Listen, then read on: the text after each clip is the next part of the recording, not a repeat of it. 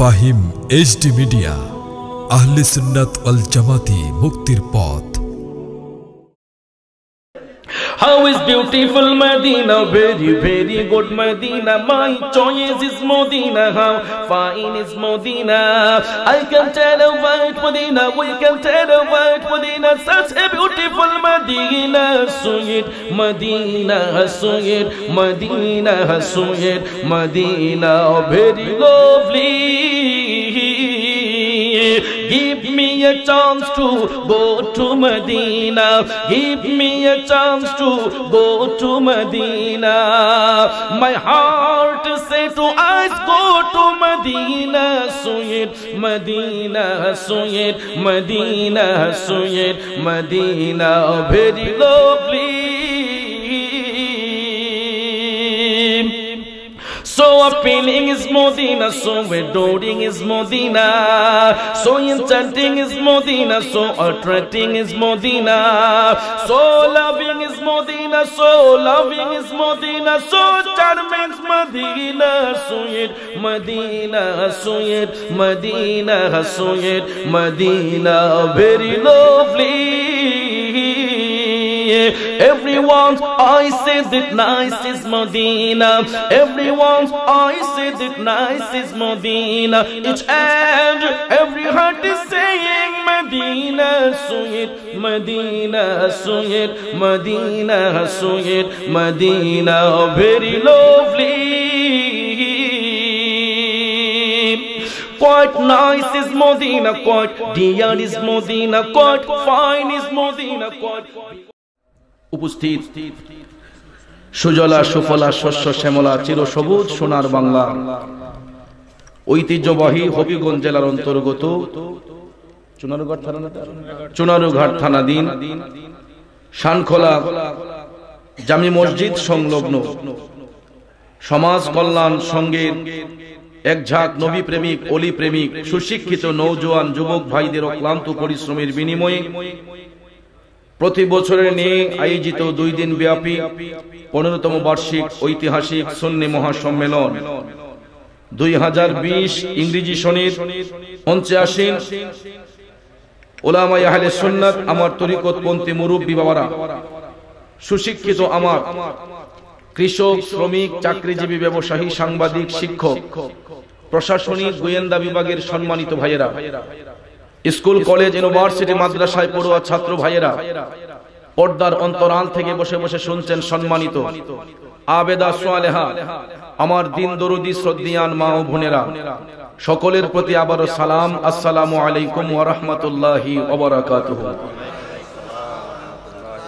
রব্বুল ইজ্জতের আলিশান দরবারে লাখো কোটি শুকর গুজার করার পর প্রিয় নবী সরকার দু আলম নূরে মুজাসসাম, দো জাহানের সরদার, উম্মতের দরদি, শাফাতের কান্ডারি, যিনি হায়াতুন নবী, জিন্দা নবী, যিনি হাজির ও নাজির নবী, যিনি গায়েবের খবর দেনে ওয়ালা, ইমামুল আম্বিয়া, রহমাতাল লিল আলামিন, মুহাম্মদুর রাসূলুল্লাহ সাল্লাল্লাহু তাআলা আলাইহি ওয়াসাল্লামের শানে নাতে মুস্তাফা, দুরুদে মুস্তাফা সাল্লাল্লাহু আলাইহি ওয়াসাল্লাম পরিবেশন করে আমি গুনাহগার আপনাদের খেদমতে মহাগ্রন্থ আল কোরআনুল কারীমের সর্ববৃহৎ সূরা সূরাতুল বাকারার 152 নম্বর আয়াতে পাক তেলাওয়াত করেছি। জোরে কোন আলহামদুলিল্লাহ।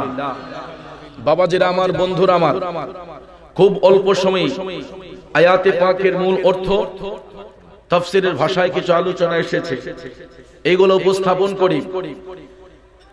আমার ভাই নকশবন্দি সাহেবের কাছে মাইক দিয়ে আপনাদের কাছ থেকে বিদায় রোজ করব। আল্লাহ পাক যেন আমাদের সকলকে ধৈর্যের সহিত বসার সুযোগ দান করেন। সকলে বলুন আমিন। আর একটু আওয়াজে বলুন আমিন। ভাইয়ের আমার, সবাই এক বাক্যে বলুন তো, আমরা কার বান্দা? আরো জোরে কোন কার? হিন্দুরা কার বান্দা? খ্রিস্টানরা কার বান্দা? বৌদ্ধরা কার বান্দা? ইহুদিরা কার বান্দা? অর্থাৎ গোটা পৃথিবীতে যত মানব জাতি রয়েছে, সকল মানবের একটা পরিচয় হলো আমরা সবাই আল্লাহর বান্দা, ঠিক কিনা? হিন্দু বলেন, বৌদ্ধ বলেন, খ্রিস্টান বলেন, ইহুদি বলেন, নাসারা বলেন, মুসলমান বলেন, যত মানুষ পৃথিবীতে আছে সবার একটা পরিচয় হলো আল্লাহর বান্দা। কথা বলেন ঠিক কিনা? বান্দা আল্লাহর সবাই হতে পারে, কিন্তু বন্ধু আল্লাহর সবাই হয় না। কথা কোন ঠিক কিনা? বান্দার মধ্য থেকে বন্ধু হবে একমাত্র তারা যারা আল্লাহকে চিনার জন্য, আল্লাহকে বোঝার জন্য, আল্লাহর পরিচয় পাবার জন্য এমন একজনের গোলামি করেছে যিনি হলেন রাহমাতাল লিল পৃথিবীর জমিনে সর্বশ্রেষ্ঠ নিয়ামত আল্লাহর পক্ষ থেকে রাহমাতাল লিল। যেই নবীর মাধ্যমে আমরা আল্লাহর জিকির পেয়েছি, যেই নবীর মাধ্যমে আল্লাহর পরিচয় আমরা পেয়েছি। কথা বলেন ঠিক কিনা? একবার বলেন তো, নবী যদি না আসতেন আমরা কি আল্লাহর পরিচয় পাইতাম? আল্লাহকে চিনতাম?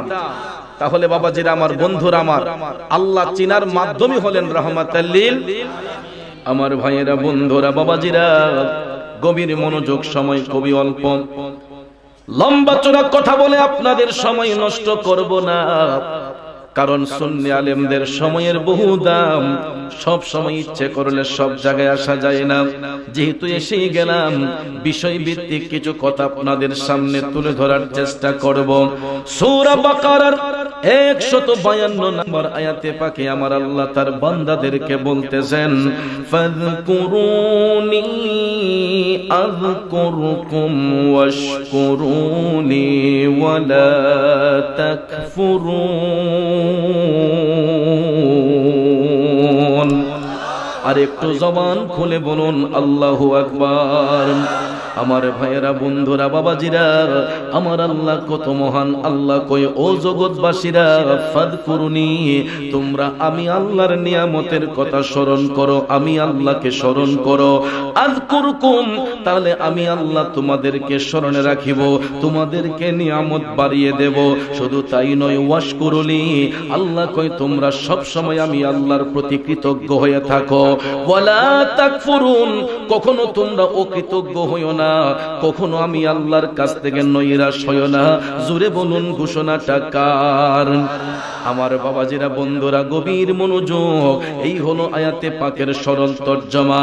আসুন এবার বিস্তারিত ব্যাখ্যার দিকে যাই। সুপ্রসিদ্ধ তাফসীরের কিতাব রুহুল বয়ান প্রমাণ করেছে, আল্লাহ রাব্বুল আলামিন তার বান্দাদেরকে আল্লাহর জিকিরের জন্য তাকিদ দিয়েছেন, আল্লাহর স্মরণ অন্তরে রাখার তাকিদ দিয়েছেন। আল্লাহ কয়, ও বান্দা, আমি আল্লাহকে স্মরণ করলে আমি তোমাকে স্মরণ করব, আর আমি আল্লাহর প্রতি মুখাপেক্ষী হলে আমি আল্লাহ সব সময় তোমার প্রতি কৃপা দৃষ্টি দেব। কথা বলেন ঠিক কিনা? তাইলে বাবাজিরা আমার, বন্ধুরা আমার, আল্লাহর স্মরণ অন্তরে রাখা দরকার আছে না নাই? আল্লাহর জিকিরের প্রয়োজন আছে না নাই? আসুন এবার মূল কথায় চলে যাই সরাসরি। আল্লাহর জিকির করতে গেলে, আল্লাহর ইবাদত করতে গেলে কিভাবে করতে হবে? কারণ আমার আল্লাহ তো বলেছেন, ওয়ামা খালাকতুল জিন্না ওয়াল ইনসা ইল্লা লিয়াবুদুন, মানব এবং জিন জাতিকে সৃষ্টি করেছি একমাত্র আমি আল্লাহর ইবাদতের জন্য, আমি আল্লাহর দাসত্বের জন্য। ও সুন্নি মুসলমান, এখন ইবাদত কিভাবে করতে হয়, কিভাবে আল্লাহকে খুশি করতে হয়, ওই শিক্ষা তো আল্লাহ তাআলা দেয় নাই। ওই শিক্ষা দেওয়ার জন্য আমার আল্লাহর পক্ষ থেকে এমন একজন শিক্ষক পৃথিবীর মধ্যে পাঠিয়েছেন, যেই শিক্ষক নির্দিষ্ট কোন গোত্রের জন্য নয়, নির্দিষ্ট কোন ব্যক্তির জন্য নয়, উনি হচ্ছেন 7 আসমান 7 জমিনের জন্য, 80,000 আলমের জন্য। উনি হইলেন রাহমাতাল লিল আলামিন। কথা বলেন ঠিক না বেঠে?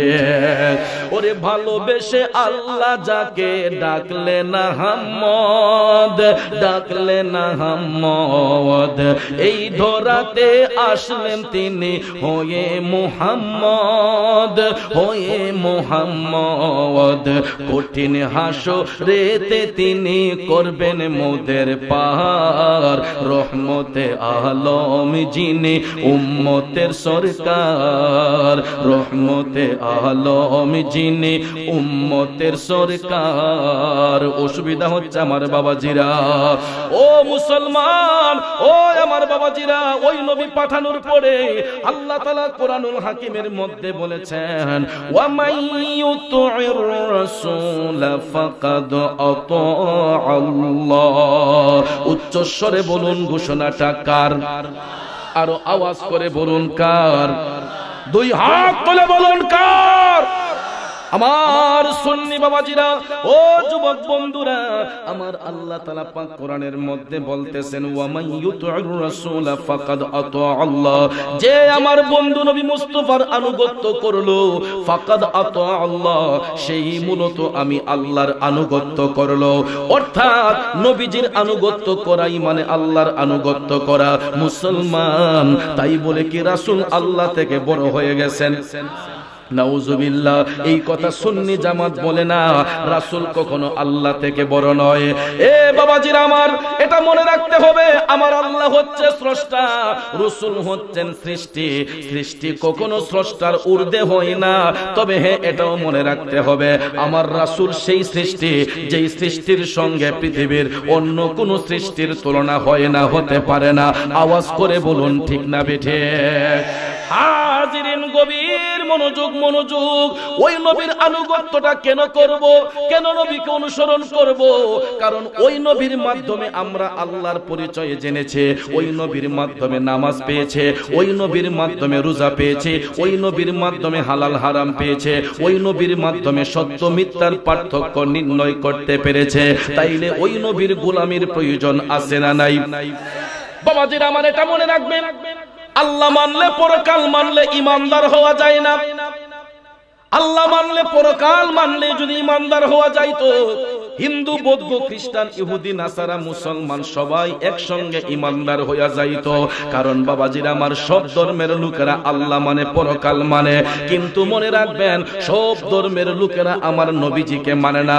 ইভেন মুসলমানের মধ্যে কিছু কিছু মুসলমান আছে নবী মানার বেলায় একটু ব্যতিক্রম। ঠিক না বেঠিক? আরো জোরে কোন আছে না নাই? কালেমা শরীফ পড়লে মুসলমান পরিচয় দেয়া যায়। মুমিন হইতে গেলে প্রেমের বিষয় আছে। ও যুবক, মুসলমানও দুই ভাগে বিভক্ত। কিছু কিছু মুসলমান হবে মুমিন, আবার কিছু কিছু মুসলমান হবে মুনাফিক। কথা বলেন ঠিক কিনা? একটা কথা মনে রাখবেন, মুনাফিক কিন্তু হিন্দুদের মধ্যে হয় না, খ্রিস্টানদের মধ্যে হয় না, বৌদ্ধদের মধ্যে হয় না। মুনাফিক হয় মুসলমানের মধ্যে কিছু সংখ্যক লোক। কারণ হিন্দুরা তাদের ধর্মই আলাদা, খ্রিস্টানদের ধর্মই আলাদা, বৌদ্ধদের ধর্মই আলাদা, ইহুদিদের ধর্মই আলাদা। কিন্তু মুনাফিক হয় মুসলমানের মধ্যে কিছু সংখ্যক লোক। একটাবার তাকাইবেন ঐতিহাসিক কারবালার ময়দানে, দুষ্ট শয়তান ইয়াজিদ হিন্দু ছিল না, মুসলমান ছিল। 30 পারা কোরআনের হাফেজও ছিল। তা সত্ত্বেও আজ পর্যন্ত আমাদের মুসলিম পরিবারের মধ্যে ইয়াজিদ নামটা কেউ রাখেনি। সন্তান জন্ম হলে নাম রাখা হয় হযরত আলী, সন্তান জন্মগ্রহণ করলে নাম রাখা হয় আব্দুল কুদ্দুস, আব্দুল মালিক, ইমাম হাসান, ইমাম হুসেন।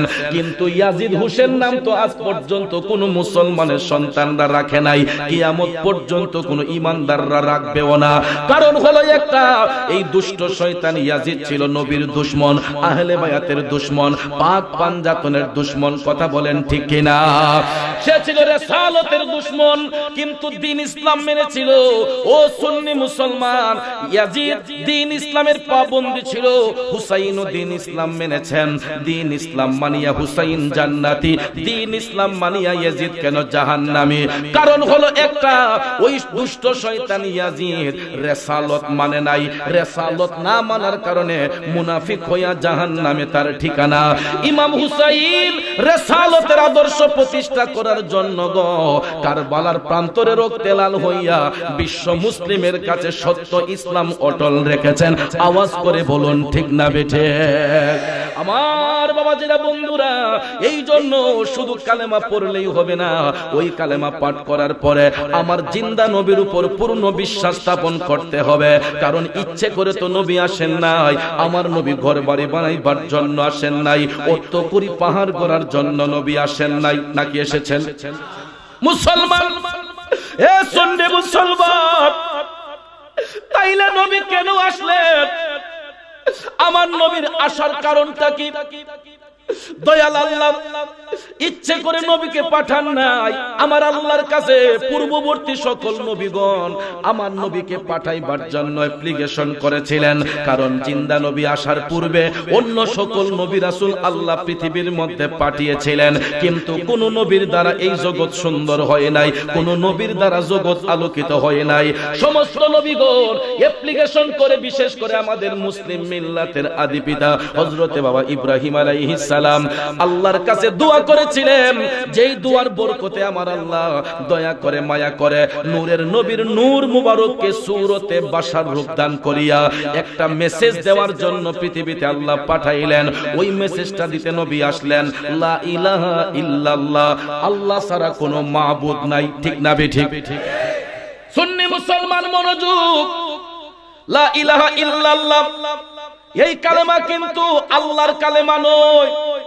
লা ইলাহা ইল্লাল্লাহ হইছে আমার নবীর কালেমা। ওই নবীকে ওই দাওয়াতটা দেওয়ার জন্য আল্লাহ পাঠায়া কয় আমি আল্লাহর কালেমাটাও এড করতে হবে। এই জন্য আল্লাহর কালেমা হইছে মুহাম্মদুর রাসূলুল্লাহ সাল্লাল্লাহু আলাইহি ওয়াসাল্লাম। আওয়াজ করে বলুন ঠিক না বেঠে? বাবাজিরা আমার মনোযোগ, মনোযোগ। কালেমার দুইটা অংশ, একটা হলো নবীর কালেমা লা ইলাহা ইল্লাল্লাহ, আর একটা হইল আল্লাহর কালেমা মুহাম্মদুর রাসূলুল্লাহ। এই দুইটা কালেমার সংমিশ্রণে হয়েছে এক কালেমা, যেটা হচ্ছে ইমানদারদের পরিচয়, মুসলমানদের পরিচয়।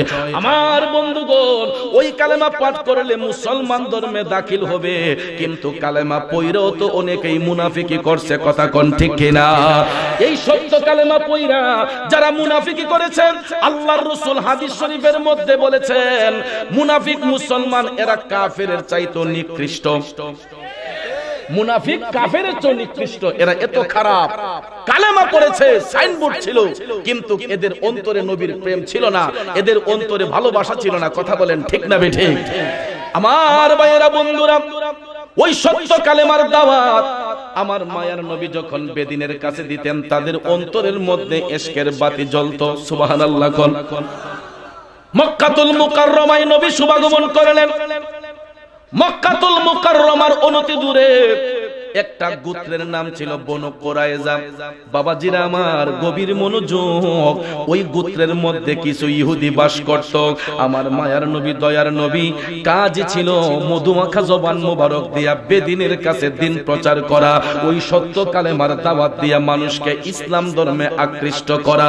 মায়ার নবী, দয়ার নবীর গোলামিতে মাশগুল ছিলেন নবীর প্রিয় সাহাবী হযরতে ওমর ইবনুল খাত্তাব রাদিয়াল্লাহু তাআলা আনহু। চিৎকার মেরে বলুন সুবহানাল্লাহ। দেখেন সাহাবায়ে কেরামের কত আন্তরিকতা ছিল, কত ভালোবাসা ছিল আমার নবীজির প্রতি। হযরত ওমর নবীজির গোলামিতে মাশগুল। হযরত ওমর ইবনুল খাত্তাবও কিন্তু বিধর্মী ছিলেন।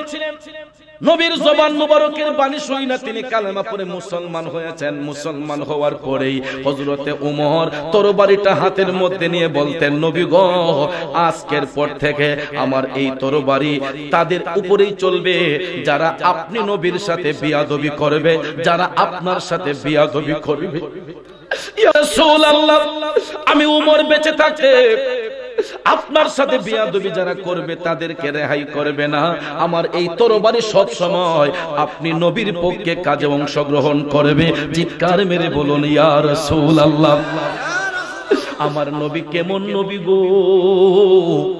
বনু কুরাইজা গোত্রের এক ইহুদির বাড়িতে নবীজি কাজের জন্য গেলেন।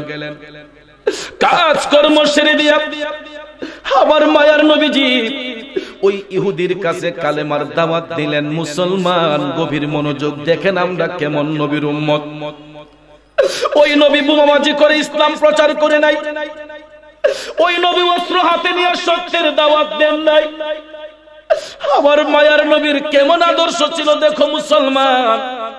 ওই বনু কুরাইজা গোত্রের ইহুদি আমার জিন্দা নবীর সাথে বিয়াদবি কইরা নবী যখন কালেমার দাওয়াত দিলেন, ওই ইহুদির বাচ্চা আমার মায়ার নবীর সাথে বিয়াদবি কইরা হঠাৎ তার হাত উঠাইয়া আমার জিন্দা নবীর গাল মুবারকের মধ্যে একটা চড় মেরে দিল। নাউজুবিল্লাহ। কোন হযরত ওমর কোমর থেকে তরবারিটা বের করলেন, ডাক দিয়ে বলতেছেন, ইয়া রাসূলুল্লাহ, নবী গো, আপনি এই মুহূর্তে আমাকে আদেশ করুন, আমি তার গর্দানটা দ্বিখণ্ডিত করে দেই।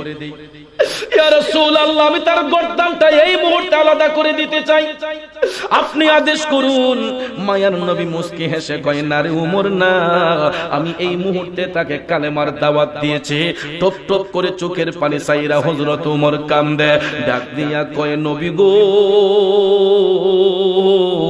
আপনার সাথে বিয়াদবি করার কারণে আমি ওমর আমার জন্মদাতা বাবাকে পর্যন্ত কতল করে দিয়েছে, আর ওই ইহুদির বাচ্চা আপনার সাথে বিয়াদবি করবে, তাকে কতল করা আমার ঈমানি দায়িত্ব হয়ে গেছে। মায়ার নবী, দয়ার নবী হযরতে ওমরের কাছ থেকে তরবারিটা কেড়ে নিলেন। ওমর, তুমি কি আল্লাহর কোরআন পড়ো নাই? ইন্নাল্লাহা মা'আস সাবিরিন।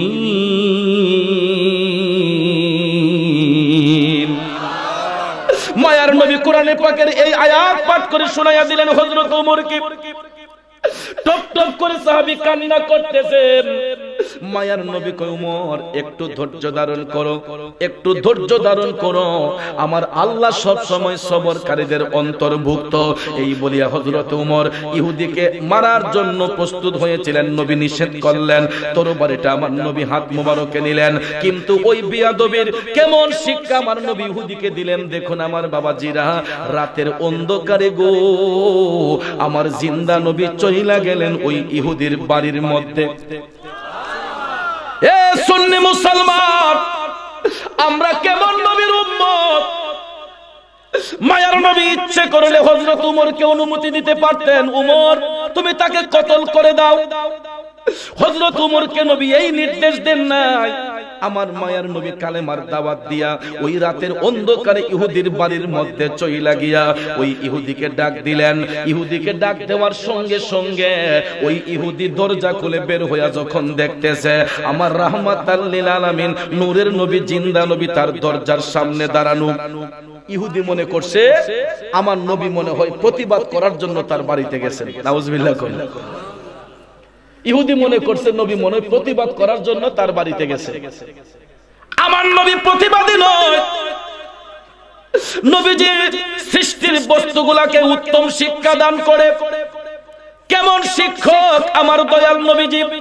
বাবাজিরা, আমার বন্ধুরা, আমার ইহুদির দরজা খোলার পরে আমার দয়াল নবীর টপ টপ করে চোখের পানি মোবারক ঝরতেছে।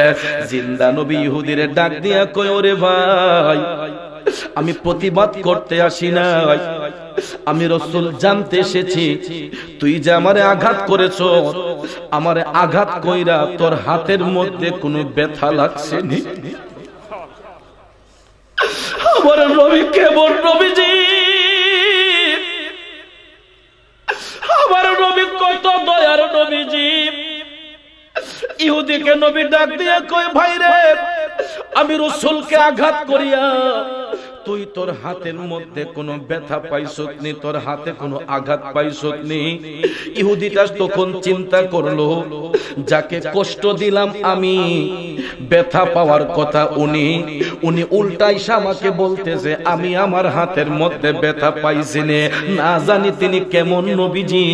ওই ইহুদি তার গোত্রের মধ্যে যতগুলা ইহুদি ছিল সবাইকে গিয়ে ডাকাডাকি শুরু করলো, কে কোথায় আসরে দেখা যাও, দেখা যাও, আমরা কার সাথে বিয়াদবি করি, যাকে কষ্ট দিলাম আমি, উনি উল্টাই আমাকে বলতেছে আমি আমার হাতের মধ্যে ব্যথা পাইছি না। ওই ইহুদির চিৎকার শুনিয়া তার গোত্রের মধ্যে যত ইহুদি ছিল সব ইহুদিরা আমার নবীর কদমে আইসা গেল।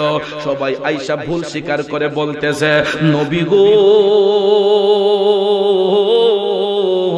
ইয়া রাসূলুল্লাহ, আমরা আপনার মনে অনেক কষ্ট দিয়ে দিয়েছে, ইয়া রাসূলুল্লাহ, না যাই না আপনার অন্তর মুবারকে অনেক আঘাত দিয়ে দিয়েছে। মায়ার নবী, দয়ার নবী গো, আপনি আমাদেরকে ক্ষমা কইরা এই মুহূর্তে আমাদেরকে কালেমা পইরা মুসলমান বানায়া দেন। আরো জোরে কন্যা সুবহানাল্লাহ। ওরে এক নজর जो उनको देखे, एक नजर जो उनको देखे हो जाए कुर्बान नबियों के सुल्तान, आए नबियों के सुल्तान। खराब लगते से हमार बाबाजीरा, ए हवा मरियम हूर आए, अहमद का सब जश्न मनाए, करते हैं जिब्रील आमीन, करते हैं जिब्रील आमीन, प्यारा ये ऐलान आए नबियों के सुल्तान, आए नबियों के सुल्तान। কষ্ট হচ্ছে আমার বাবাজিরা, ওরে আমার যুবক বন্ধুরা, ও মুরব্বী বাবাজিরা গো, সম্মানিত মা বোনরা যারা শুনছেন, আমার নবী কেমন নবীজি, আমার মায়ের নবীর কেমন আদর্শ। ওই নবী ইচ্ছে করলে হযরতে উমরকে বলতে পারতেন, উমর তাকে ধ্বংস করে দাও, ঠিক না বেঠিক? উমর ওই ইহুদি গোত্রটাকে তুমি ধূলিসাৎ করে দাও, আমার নবী বলতে পারতেন কিনা? কিন্তু বাবাজিরা আমার, মায়ার নবী সে কথা বলেন নাই। আমার নবী সে কথা না বলে রাতের অন্ধকারে নবীজি তার গোষ্ঠীর মধ্যে আঘাত করলেন না। যে আমার নবীর সাথে বিয়াদবি করলো, নবী তাকে শিক্ষা দেওয়ার জন্য রাতের অন্ধকারে তার বাড়ির মধ্যে চলে গেলেন, ঠিক না বেঠিক? রাতের অন্ধকারে যাইয়া আমার নবীজি তাকে কালেমার দাওয়াত দিবেন, দেওয়ার পরে নবীজি তাকে উপযুক্ত শিক্ষা দান করে ওই গোত্রের যত ইহুদি ছিল সব ইহুদিদেরকে কালেমা পড়াইয়া মুসলমান বানাইয়া দিলেন। আর আজকে আমার দেশের মধ্যে ধর্মের প্রতি আঘাত দিয়ে স্টেজের মধ্যে দেখবেন সাজাইয়া, এও স্বেচ্ছায় নয়, তাদেরকে আলগা থেকে সাজাইয়া স্টেজের মধ্যে আইনা লক্ষ জনতার সামনে হেরা নিজেকে জাহির করে যে অমুক হুজুরের দ্বারা অতজন হিন্দু মুসলমান হয়ে গেছে, ঠিক না বেঠিক? খোঁজ করলে দেখা যায় এরা বাংলাদেশের নাগরিক নয়, এরা সবটি ছিল, এরা ইন্ডিয়ান পাসপোর্টধারী, কথা কোন ঠিক কিনা? এদেরকে পরিকল্পিতভাবে সাজাইয়া গুছাইয়া তাদেরকে টাকা দিয়ে জিম্মি করে তাদেরকে বাংলাদেশে আইনা স্টেজের মধ্যে উঠাইয়া যে 11 জন হিন্দু মুসলমান হয়ে গেছে, নিজেকে অনেক জাহির মনে করতেছে, কথা কোন ঠিক কিনা? বাবাজিরা আমার, বন্ধুরা আমার, আমাদের এই সোনার বাংলাদেশে অনেক ধর্মাবলম্বী আছে, ঠিক না বেঠিক? কেউ আছে হিন্দু, কেউ আছে খ্রিস্টান, কেউ আছে মুসলমান, কথা কোন ঠিক না? তাহলে সমগ্র বাংলাদেশে মুসলমানের সংখ্যাই বেশি, কথা কোন ঠিক কিনা? আমার এই সোনার বাংলাদেশে 90% মুসলমানের সংখ্যা, কথা কোন ঠিক কিনা? এই সোনার বাংলার মধ্যে কেউ এমনি তো অনেক অশালীন কাজ করতে পারবে না, কথা বলেন ঠিক না বেঠিক? কারণ ইসলাম হচ্ছে ন্যায়ের ধর্ম, ইসলাম হচ্ছে শান্তির ধর্ম। আমরা আমাদের নবীজি আমাদেরকে শিক্ষা দান করেছেন, জিন্দা নবী বলেছেন, তোমরা কারো ধর্মের প্রতি আঘাত করো না, তোমরা কারো ধর্মের প্রতি আঘাত করো না। নবীজি বলছেন, তুমি তোমার ধর্মের প্রতি আকৃষ্ট করতে গেলে, তোমার শান্তির ধর্মে আনতে গেলে তুমি তার প্রতি ন্যায়ের আদর্শ দেখাও, ন্যায় সঙ্গতভাবে তাকে কালেমার দাওয়াত দাও। সে যদি স্বেচ্ছায় ইসলাম গ্রহণ করে ওয়েলকাম, কথা কোন ঠিক কিনা? জোর জবরদস্তি করে কাউকে আনতে নেই, এটা আল্লাহ রাসূল নিষেধ করেছেন, কথা বলেন ঠিক না ঠিক? তাহলে আমরা নবীর সেই নুরানি আদর্শ চাই কি চাই না? আরো জোরে বলেন, চাই কি চাই না? দুই হাত তুলে বলেন, চাই কি চাই না? নারায়ে তাকবীর। আমি কোন দেশ আইলাম বুঝলাম না, আমার দেশ, আমার জেলা, আমার পার্শ্ববর্তী থানা চুনারুঘাট 100% সুন্নি মুসলমান, আর আওয়াজ শুনে মনে হয় যে এখানে কোনো সুন্নি আইসি না, আজকা হুসাইনি মুসলমান আসেই নাই। একটা তাকবীর দিয়ে প্রমাণ করেন যে আমরা হুসাইনি মুসলমান। নারায়ে তাকবীর, নারায়ে রিসালাত, আহলে সুন্নাত ওয়াল জামাত, সুন্নি মহাসম্মেলন, সুন্নি মহাসম্মেলন। বাবাজিরা আমার, কষ্ট হইছে আপনাদের?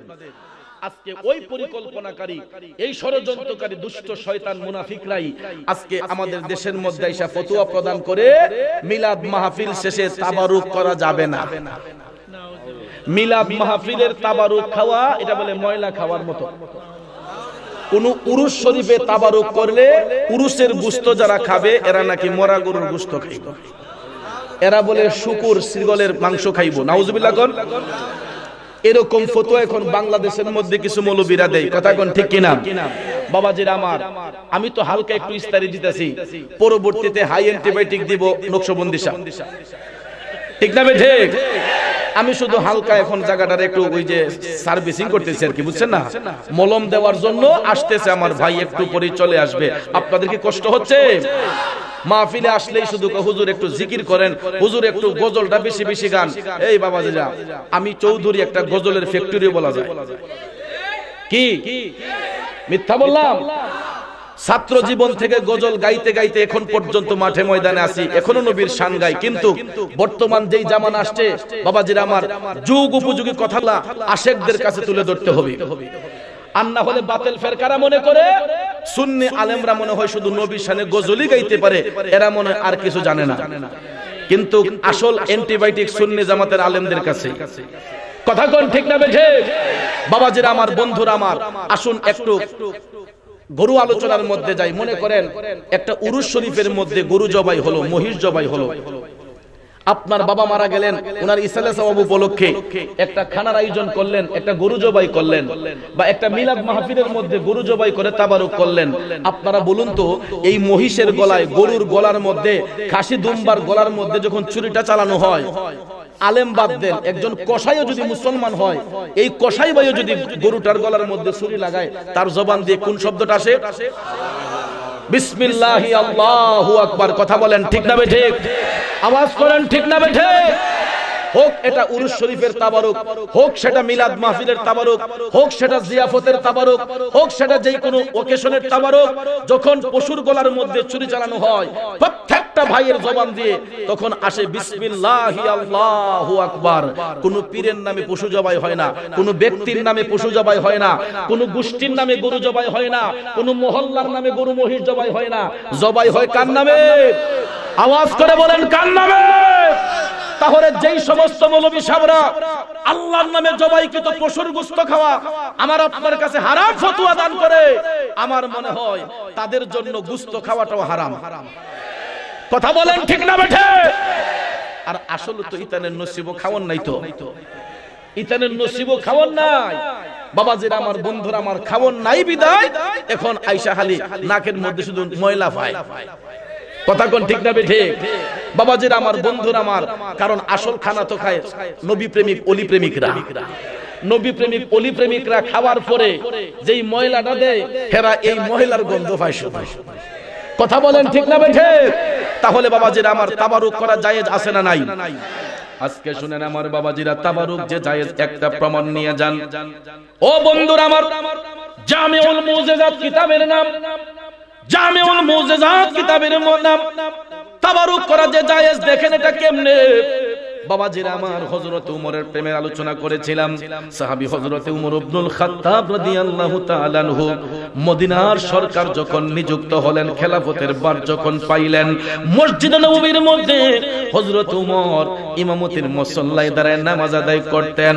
ও বন্ধু, শেরে খুদা মাওলানা আলী কাররামাল্লাহু ওয়াজহাহু ওই মাজলিসের মধ্যে উপস্থিত থাকতেন। হযরত উমরের পিছনে দাঁড়ায় ইক্তেদায় নামাজ আদায় করতেন।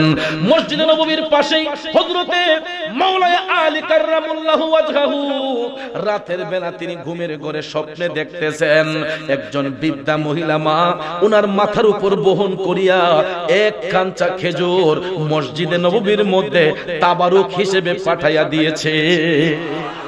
বাবাজিরা আমার মনোযোগ, তাবারুক যে জায়েজ এটা একটা প্রমাণ আপনারা নিবেন।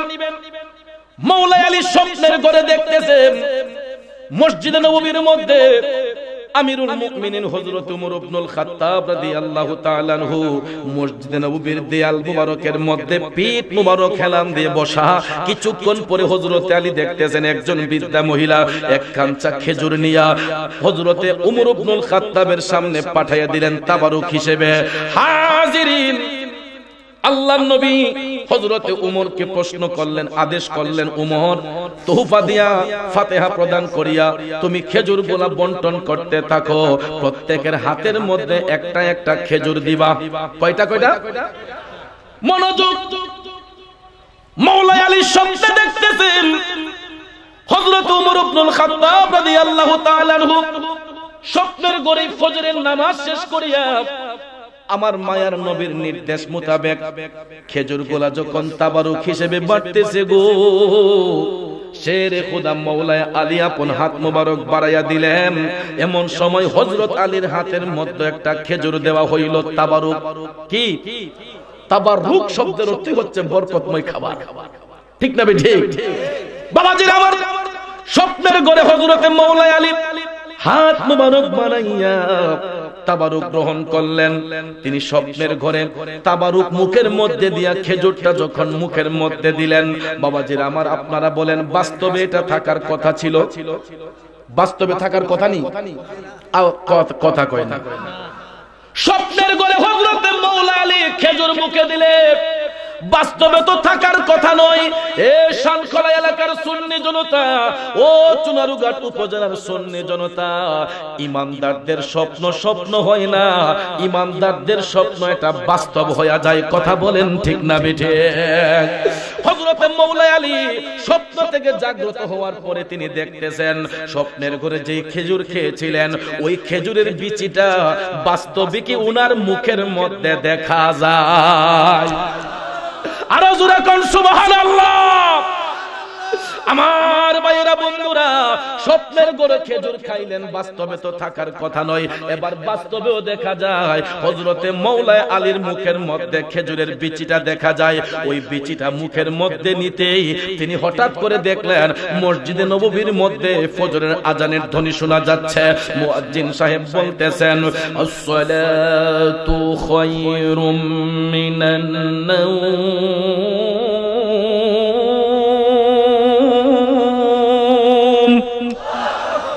ঘুম হইতে নামাজ উত্তম।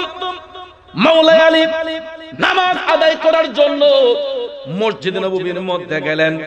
এমন সময় দেখা যায় আমিরুল মুমিনিন হযরতে ওমর ইবনুল খাত্তাব রাদিয়াল্লাহু তাআলা আনহু ইমামতের মুসল্লায়। এ যুবক গভীর মনোযোগ, আজকে যেই মৌলবীরা তাবারুকের বিরুদ্ধে ফতোয়া দেয় ওই শয়তানগুলো এখানে থাকলে আপনারা ভালো করে শুনে রাখবেন। ওই শয়তানদের ছেলেরা থাকলে আপনারা শুনে রাখেন। হযরতে মওলানা আলী মসজিদ নববীতে গেলেন নামাজ পড়ার জন্য। আমিরুল মুমিনিন হযরতে ওমর ইবনুল খাত্তাব রাদিয়াল্লাহু তাআলা উনি ইমামতের মুসল্লায় দাঁড়ালেন। ইমামতের মুসল্লায় হযরত ওমর, পিছনে সাহাবায়ে কেরাম ইক্তেদা করে নামাজ আদায় করতেছেন। ফজরের নামাজ যখন শেষ হইয়া গেছে গো, ফজরের নামাজ যখন শেষ হইয়া গেল, হযরতে ওমর মসজিদে নববীর দেয়াল মোবারকের মধ্যে পিঠ মোবারক হেলাম দিয়ে বাস্তবেই বসা। হযরত আলী ওনার স্বপ্নের কথাটা প্রকাশ করলেন না। খুব খেয়াল, স্বপ্নের কথাটা মওলানা আলী প্রকাশ করলেন না।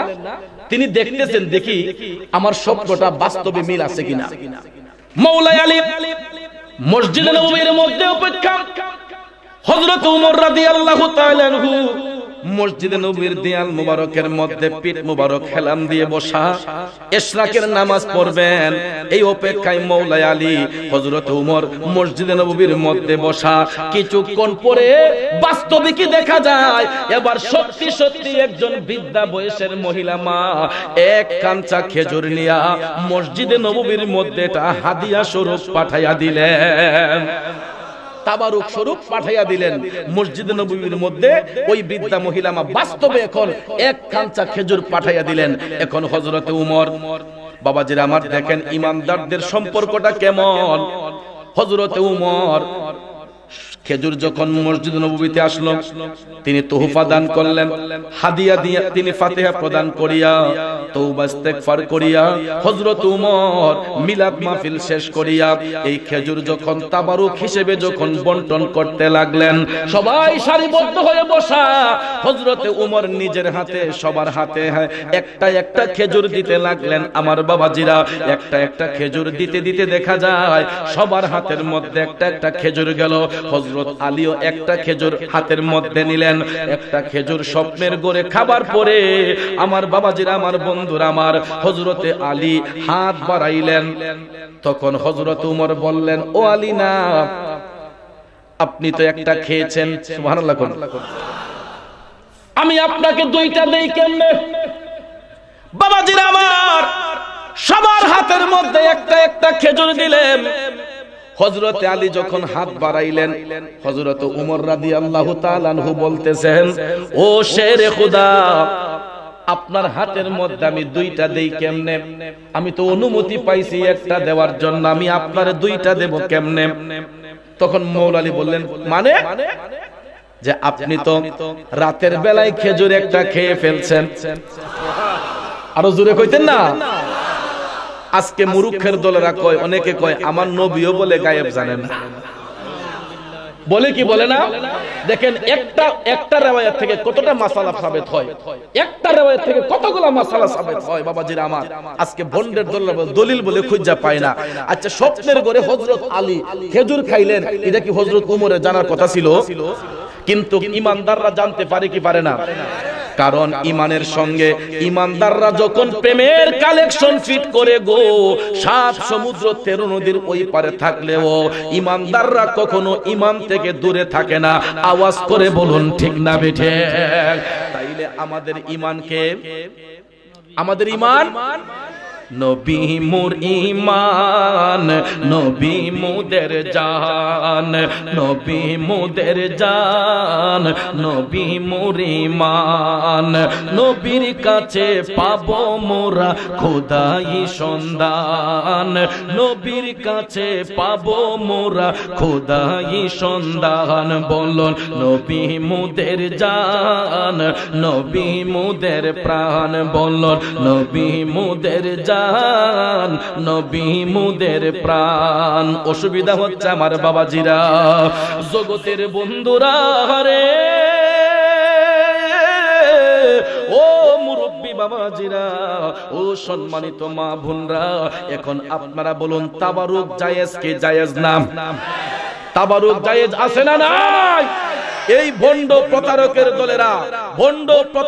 দলেরা আপনাকে আমাকে ধোঁকা দেওয়ার জন্য, আমরা জানি মৃত ব্যক্তির ইসালে সওয়াব উপলক্ষে বা আল্লাহর ওলিদের রুহানি ফায়েজ হাসিলের জন্য যেই বরকতময় নিয়ামতের খাবার তৈরি করি, এই খাবার থেকে আপনারা আমাকে বঞ্চিত করতে চায় সেই নিমক হারামের দলেরা। ঠিক না ঠিক? বাবাজিরা আমার কথাই কি আপনারা বিরক্ত হচ্ছেন, রাগ করেছেন? তাহলে আমরা সুন্নি না মুনাফিক? আমরা মুমিন না মুনাফিক? মুমিনদের আদব আছে না নাই? তাহলে এমন একটা আদব এখন দেখাতে হবে, তাবারুক জায়েজ আছে না নাই? হযরত মাওলা আলী হাত বাড়ানোর পরে হযরত ওমর ইবনুল খাত্তাব রাদিয়াল্লাহু তাআলা আনহু বলতেছেন, ও শেরে খুদা, আল্লাহর রাসূল তো আমাকে নির্দেশ প্রদান করেছেন একটা দেওয়ার জন্য। যেহেতু আপনি রাতের বেলা একটা খেয়েছেন, আমি আপনার হাতের মধ্যে দুইটা দেই কিভাবে? আইন তো সবার বেলায় সমান, আইন তো সবার বেলায় সমান। কথা কোন ঠিক কিনা? হযরত মাওলা আলী ভাবলেন, আমি নবীজির মেয়ের জামাই হিসেবে হয়তো আমার হাতে আরেকটা বেশি দিতে পারেন, কিন্তু হযরত ওমর ন্যায়ের পক্ষে এত ভূমিকা রেখেছেন, ন্যায়ের বেলায় তিনি কাউকে ছাড় দেন নাই। কথা কোন ঠিক না বেঠিক? কখনো অন্যায়কে প্রশ্রয় দিতেন না, ন্যায়ের পক্ষে সব সময় ছিলেন হযরত ওমর রাদিয়াল্লাহু তাআলা আনহু। কথা বলেন ঠিক না বেঠিক? যার পায়ের শব্দ শুনলেও শয়তান পর্যন্ত ভয়ে পালায়া যাইতো। কথা বলেন ঠিক কিনা? ভাইয়ের আমার, বন্ধুরা আমার, ওই মদিনার রাষ্ট্রনায়ক হযরতে ওমর ইবনুল খাত্তাব, দেখেন তিনি নবীর আদর্শ, আমার নবীর প্রেমিক কতটুকু বিভোর ছিলেন। ও নবীর প্রেমিকেরা, হযরতে ওমর ইবনুল খাত্তাব রাদিয়াল্লাহু তাআলা আনহু মদিনাতুল মুনাওয়ারার রাষ্ট্রনায়ক যখন ছিলেন, মদিনার সরকার যখন ছিলেন, বর্তমানে আমরাও রাষ্ট্রের মধ্যে বাস করতেছি। মদিনার রাষ্ট্র তখন হযরত ওমর কেমনে পরিচালনা করলেন, আজকে বিশ্ব কেমনে পরিচালিত হচ্ছে, একটু পার্থক্য আপনারা বুঝবেন। আমি কাউকে ইঙ্গিত করে বলবো না, কাউকে ইঙ্গিত করে বলার আমার কোনো অধিকারও নাই। আমি নবীর একজন গোলাম, নবীর প্রেমে কিছু কথা বলতে চাই, কষ্ট হবে ভাই ও মুসলমান। হযরতে ওমর ইবনুল খাত্তাব তিনি রাতের বেলা অলিতে গলিতে হাঁটতেন, দিনের বেলা তিনি রাষ্ট্রের কাজ পরিচালনা করতেন। দিনের বেলা তিনি রাষ্ট্রের কাজ পরিচালনা করতেন, আর রাতের অন্ধকারে তিনি অলিতে গলিতে হাঁটতেন, যে ওই এলাকার গরিব দুঃখী মানুষের কোনো কষ্ট আছে কিনা, মানুষগুলা তাদের ন্যায্য মূল্য পাইতেছে কিনা, তাদের কোনো অভিযোগ সরকারের প্রতি আছে কিনা, এটা জানার জন্য হযরতে ওমর রাতের বেলা তিনি অলিতে গলিতে হাঁটতেন। দেখি কারো ঘরের মধ্যে কোনো কষ্ট আসেনি, দুঃখ আসেনি, এটা বুঝার জন্য যাইতেন। আমার তো মনে হয় আপনাদের সকল নেতা কর্মীরা সবার বাড়ি থেকে খবর নেয় নাকি? কারো ঘরে কোনো অসুবিধা সবসময় খবর নেয় না? বাবাজিরা আমার মনোযোগ, হযরত ওমর ইবনুল খাত্তাব রাদিয়াল্লাহু তাআলা আনহু রাতের অন্ধকারে উনার একজন সফর সঙ্গীকে সাথে নিয়ে, একজন পিএস কে সঙ্গে নিয়ে তিনি মদিনার গলিতে গলিতে হাঁটতেন, কারো ঘরের মধ্যে কোনো কষ্ট আছে কিনা বোঝার জন্য, জানার জন্য। হঠাৎ একদিন রাতের বেলা হযরত ওমর তাকাইয়া দেখে গো, একটা ঘরের মধ্যে কান্নার শব্দ শোনা যাচ্ছে। ছোট ছোট বাচ্চাগুলা চিৎকার করে কান্না করতেছে। হযরত ওমর কান্নার শব্দ শুনে ওই বাড়ির পাশে গেলেন। ঘরের দরজাটা একটু ফাঁকা ছিল, মিটি মিটি আলো ঘরের ভিতর জ্বলতেছে, গভীর মনোযোগ। সফর সঙ্গীকে হযরত ওমর বললেন, দেখো তো ওই ঘরের মধ্যে বাচ্চার কান্না শোনা যায়। তখন হযরত ওমরের সফর সঙ্গী দরজার চিপা দিয়ে তাকায়, আড়াল দিয়ে তাকায় দেখতেছে বাচ্চাগুলা খাবারের জন্য চিৎকার করতেছে। কিসের জন্য? ওই বাচ্চাদের বাবা দুনিয়াতে নাই, বাবা হারা এতিম সন্তানগুলার দায়িত্ব নিয়েছে তাদের গর্ভধারিণী মা। এ নবীর প্রেমিকেরা, আজ পর্যন্ত এই পৃথিবীতে এমন কিছু সন্তান আছে রে, অকালে যাদের বাবা দুনিয়া থেকে বিদায় হয়ে যায়, তাদের মা এত ভূমিকা পালন করে সন্তানদেরকে মানুষের মতো মানুষ করার জন্য মা নিজের জীবনটাকে বাজি রাইখা চেষ্টা করে, ঠিক না বিঠিক? আমার বাবাজিরা, অন্যের কথা বলছি না, আমার কথাই আমি বলি। আজকে 21টা বছরের উপরে আমার বাবা দুনিয়াতে নাই। আমরা 6টা ভাই বোন বাবা হারা এতিম। 21টা বছর ধরে আমার মা, আমরা 6টা ভাই বোনকে মানুষের মতো মানুষ করতে গিয়ে এত ত্যাগ করেছেন। আমার মার জীবনটাকে বাজি রেখে আমাদের সন্তানগুলাকে মানুষের মতো মানুষ করার চেষ্টা করেছেন। আজকে মার চেষ্টা থাকার কারণে, আপনাদের দোয়া থাকার কারণে আমি চৌধুরী আজকে এতটুক পর্যন্ত আসতে পেরেছি। আমার প্রত্যেকটা ভাই বোন সমাজের উচ্চ স্থানের মধ্যে কর্মস্থলে রয়েছে, একমাত্র মার দোয়ার কারণে। সমাজের প্রত্যেকটা মা তাদের সন্তান ভবিষ্যৎ সুন্দর করার জন্য চেষ্টা করে। ওই আসুন বাবাজিরা আমার, হযরতে ওমরের শাসন আমলের কথা একটু শুনি। ওই মা দিনের বেলা কাঠ কুড়াইতেন, দিনের বেলা কাঠ কুড়াইয়া সন্ধ্যাবেলা বাড়ি ফেরার সময় হাট বাজার করে ঘরে আইনা বাচ্চাদেরকে খাওয়াইতেন। তখন রাষ্ট্রনায়ক ছিলেন হযরতে ওমর। বন্ধুরা, হঠাৎ একদিন দেখা যায় ওই মায়ের শরীরটা খারাপ, গরিব মা অসুস্থ। ওই দিন মা কাজ করতে পারে নাই, কাঠ কুড়াতে পারে নাই। চুলার মধ্যে আগুন জ্বলবে না, কিন্তু পেটের ক্ষুধা তো আর মানবে না, ঠিক না বিঠিক? পেট তো আর বসে থাকে না।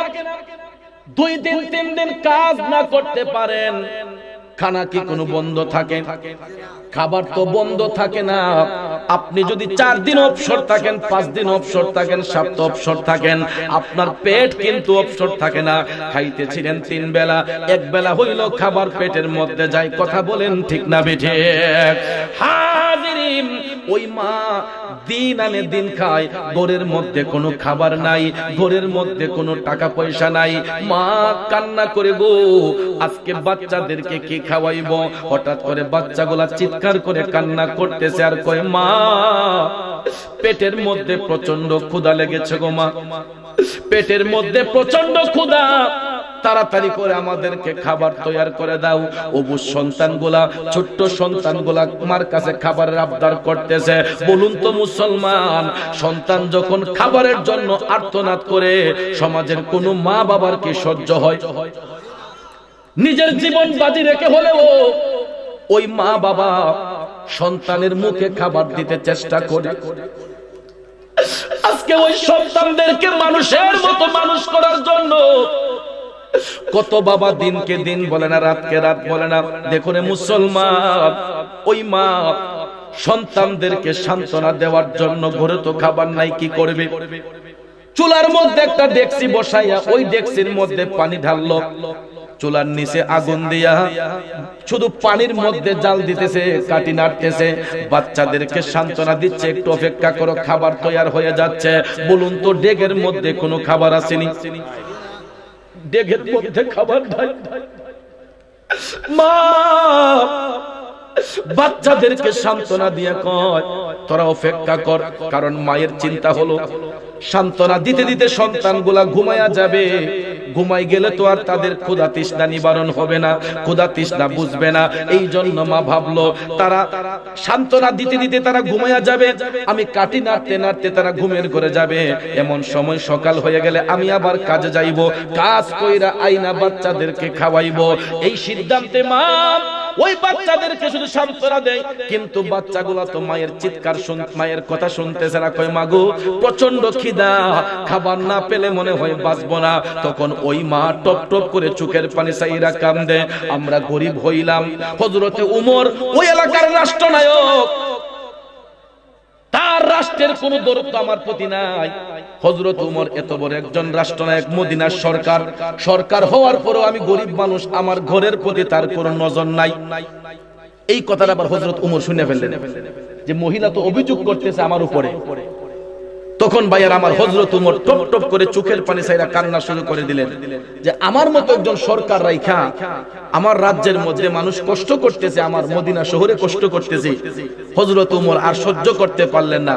হযরত উমর নিজের পরিচয়টা গোপন রাইখা তিনি মুখের মধ্যে কাপড় লাগাইয়া দিলেন, মুখের মধ্যে কাপড় লাগাইয়া দরজার মধ্যে গিয়া কড়া নাড়তেছেন। মা অনুমতি দিলে আমি আপনার ঘরে একটু ঢুকতে চাই। ওই মহিলা ধারণা করলো কোন চোর ডাকাত নাকি। মহিলা ভয়ে আতঙ্কের মধ্যে পড়ে গেছে। দরজার মধ্যে যখন হযরত উমর কড়া নাড়লেন, মহিলা চিৎকার মেরে ককো বাজান, আপনারা যারাই আসছেন আমার ঘরের মধ্যে কোনো টাকা পয়সা নাই, আমি গরিব মানুষ, আমার বাচ্চাগুলারকে আমি খাবার দিতে পারতেছি না, আপনারা দয়া করে চলে যান। মহিলা মনে করছে চোর ডাকাত। আসলে কি চোর ডাকাত? যিনি হচ্ছেন জান্নাতের টিকিট প্রাপ্ত সাহাবী আমিরুল মুমিনিন হযরত ওমর ইবনুল খাত্তাব রাদিয়াল্লাহু তাআলা আনহু বন্ধু হযরত ওমর পরিচয় গোপন রেখে বললেন, মা ভয়ের কোনো কারণ নাই, আমরা কোনো চোর ডাকাত নই গো মা, আপনি একটু অনুমতি দেন, আমরা আপনার চিৎকার শুনে আমরা আপনার ঘরে প্রবেশ করতে চাই, মা একটু অনুমতি দেন, আমরা ভিতরে ঢুকতে চাই। এক পর্যায়ে ওই মহিলা অনুমতি দিলেন। এখানে একটা মাসালা আছে, শুনেন, এই জায়গা থেকে আরেকটা মাসআলা শিক্ষা হয়। আমরা কিন্তু অনেক সময় দেখবেন খালার বাড়ি যাই, নানার বাড়ি যাই, মামার বাড়ি যাই, বন্ধুর বাড়ি যাই, বিভিন্ন আত্মীয়ের বাড়িতে যাই না, দরজা খোলা দেখা ডাইরেক্ট গিয়া ঘরের মধ্যে ঢুকে যাই। কথা কোন ঠিক না বেঠিক? ইসলাম এটাকে নিষেধ করেছে। আপনার নিজের বাড়িতে যখন গিয়া প্রবেশ করবেন, নিয়ম হলো, মাসালা হচ্ছে আপনি আগে বাহির থেকে সালাম বিনিময় করবেন। সালাম দেওয়ার পরে ভিতর থেকে যদি উত্তর আসে তখন আপনি ভিতরে ঢুকবেন। উত্তর না আসলেও, সালামের জবাব না আসলে আপনি 3 বার গলা কাশি দিবেন। তার মানে বুঝাতে হবে যে বাড়ির বাহিরে পুরুষ লোক আসতেছে বা অন্যজন লোক আসতেছে, কোন লোক আসতেছে। কারণ মহিলা মা বোনদের ঘরের ভিতরে একটা ব্যক্তিগত স্বাধীনতা আছে। কথা কোন ঠিক কিনা? মহিলাদের ঘরের ভিতরে একটা ব্যক্তিগত স্বাধীনতা আছে। কোন মায়ের বুকের মধ্যে কাপড় থাকবে না, কোন মা বোনের মাথার মধ্যে কাপড় থাকবে না, কোন মা বোন হয়তো বাচ্চাকে দুধ পান করাবে। কথা কোন ঠিক না বেঠিক? তার সব সময় বুকের মধ্যে কাপড় নাও থাকতে পারে, মাথায় কাপড় নাও থাকতে পারে, কারণ মহিলা মা বোনদের ঘরের ভিতরে তাদের একটা ব্যক্তিগত স্বাধীনতা আছে। এই ব্যক্তিগত স্বাধীনতার মধ্যে হস্তক্ষেপ না করার জন্য ইসলাম বলেছে আপনি আপনার নিজের বাড়িতে ঢোকার আগেও আপনি গলা কাশি দিয়ে ঢুকবেন, কারণ আল হায়াউ নিসফুল ঈমান। কথা কোন ঠিক কিনা? আল হায়াউ শুবাতুল ঈমান, লজ্জা শরম হচ্ছে ঈমানের একটা অঙ্গ। কথা কোন ঠিক কিনা? এই জন্য বাবাজিরা আমার, বন্ধুরা আমার, সব সময় তাদেরকে একটা স্বাধীনতার মধ্যে হস্তক্ষেপ করতে নেই। এই জন্য আপনি যেখানে যাবেন, আপনার যত আত্মীয় হোক, বাড়িতে ঢোকার আগে সালাম দিবেন, আর না হলে গলা কাশি দিয়ে বাড়ির মধ্যে প্রবেশ করবেন। এটা ইসলামী বিধান। কথা কোন ঠিক কিনা? কিন্তু আমরা তো মনে করি না ভাই সাহেবের বাড়ি, বরাবর গিয়া ওই পাকঘর গিয়া ওই ভাবি কেমন আছেন। কথা কোন ঠিক কিনা? বাবির সাথে কথা বলতে গেলে আপনাকে পর্দা লঙ্ঘন করে চলতে, পর্দা বজায় রেখে চলতে হবে, পর্দা লঙ্ঘন করে নয়। কথা কোন ঠিক কিনা? সব সময় নারীদেরকে ইজ্জতে রাখবেন, সম্মানে রাখবেন, তাহলে দেখবেন তাদের গর্ভ থেকে নেককার সন্তান আসবে। ঠিক কিনা? বাবাজিরা আমার, বন্ধুরা আমার, হযরত ওমর মদিনার রাষ্ট্রনায়ক, সুপ্রিম পাওয়ার নিয়ে চলাফেরা করতেন, কিন্তু কিন্তু হযরত ওমর ওই মহিলার ঘরে ঢোকার আগেও তিনি ডাইরেক্ট গিয়ে ঘরে ঢুকেন নাই, আগে অনুমতি নেন। মা আপনি অনুমতি দিলে আমি আপনার ঘরের মধ্যে একটু ঢুকতে চাই। হযরত ওমর রাদিয়াল্লাহু তাআলা আনহু অনুমতি চাবার পরে গো ওই মহিলা শেষ পর্যায়ে অনুমতি প্রদান করলেন। অনুমতি দেওয়ার পরে হযরত ওমর ঘরে ঢুইকা বললেন, মাগো আপনি কেন কান্না করতেছেন? আপনার বাচ্চাগুলা কান্দে কেন? পরিচয় কিন্তু গোপন, মহিলা চিনতেছে না উনি যে হযরত ওমর। মুখের মধ্যে কাপড় বাইদা তিনি বলতেছেন, মা আপনার ঘরের মধ্যে কি কষ্ট? তখন এই বেডি সব অভিযোগ হযরত ওমরের দিতেছে যে বাজান উমরের মতো একজন সরকার থইয়া, হযরত উমরের মতো একজন সরকার থইয়া আমার বাচ্চাগুলো আজকে অনাহারে মরতেছে, আমার বাচ্চারা খাবার পাচ্ছে না, আমার শরীর অসুস্থ, কাজ করতে পারি না। তখন হযরত উমর মনে মনে ভাবতেছেন, বুঝছি সব দোষের দোষী আজকে আমি হই। তখন হযরত উমর বললেন, মা আপনি যদি মনে কিছু না নেন, আমি আপনার কষ্টের ভারটা আমি আমার মাথায় নিতে চাই, আপনার দুঃখের বার্তা আমি গ্রহণ করতে চাই, আপনি কি আমাকে দিবেন? মহিলাকে বাজান আপনি যে বলছেন আমি এটাই পাইছি, আপনার আমার প্রতি দরদ দেখাতে হবে না, আমার কষ্ট আমাকে বহন করতে দেন। তখন হযরত ওমর পরিচয় গোপন রেখে বলতেছেন, মা না আপনি আমার একটু সময় দেন, আমি আসতেছি। এই কথা বলিয়া হযরত ওমর চলে গেলেন বাইতুল মালের মধ্যে, খাদ্য গুদামে, যেখানে রাষ্ট্রের খাদ্য যেখানে স্টক ছিল, তিনি চলে গেলেন ওনার বাইতুল মালের মধ্যে। সেখান থেকে যাইয়া একটা আটার বস্তা টান দিয়ে নামাইলেন। সুবহানাল্লাহ। তো হযরত ওমরের যে পিএস ছিল, এই পিএস কি করলেন? আটার বস্তাটা টান দিয়া পিএস এর মাথার মধ্যে লইলেন। হযরত ওমর টান দিয়া সেই বস্তাটা নামাইয়া দিলেন, না অন্যায় করেছি আমি, আর কষ্ট করবা তুমি, এটা হইতে পারে না। সুবহানাল্লাহ কইতেন না? আপনারা নেতা সামনে মনে হোক বলে আপনারা মাথাত করে নেবাইত খাওয়ান দেয়া যায় নাকি? বাবাজির আমার মনোযোগ, হযরত ওমর উনার পিএস এর কাছ থেকে আটার বস্তা টান দিয়া নামিয়ে দিলেন। অন্যায় করেছি আমি, আর কষ্ট করবা তুমি, এটা হইতে পারে না, দেওয়াটার বস্তাটা আমার মাথার মধ্যে উঠাইয়া দাও। হযরত ওমর নিজের মাথার মধ্যে আটার বস্তাটা বহন করিয়া ওই মায়ের বাড়িতে গেলেন, যাইয়া বলতেছেন, মা আপনি অনুমতি দিলে আমি একটু আপনার রান্নার ঘরে যাইতে চাই। মহিলা অনুমতি দিল। হযরত ওমর রান্নার ঘরে যাইয়া নিজের হাতে বস্তার মুখটা খুলিয়া এই গরম পানির মধ্যে আটা ঢাইলা দিয়া নিজের হাতে আটাটা গোলাই করলেন।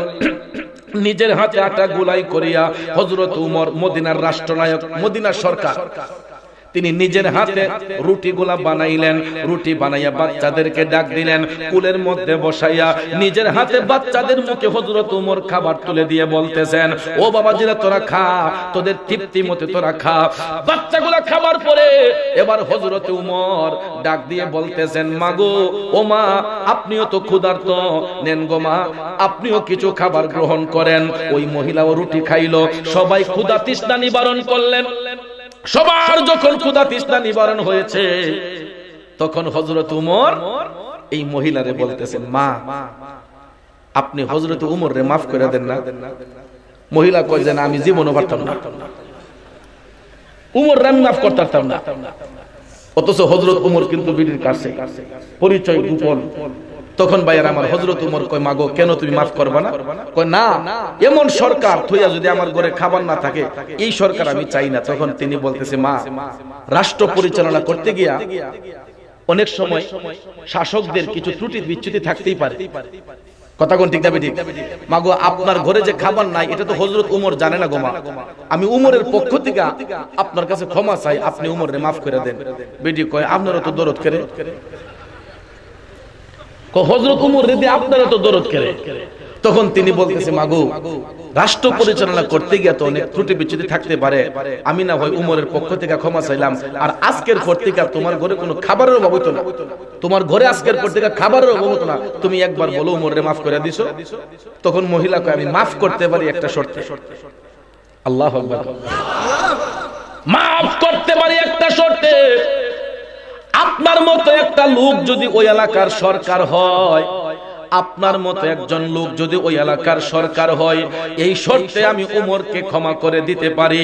এই কথাটা শোনার পরে গো টপ টপ করে চোখের পানি চাইরা হযরতে উমর কান্দা কান্দা মুখের কাপড়টা সরাইয়া কয়, মা একটু তাকাও আমার দিকে গো মা।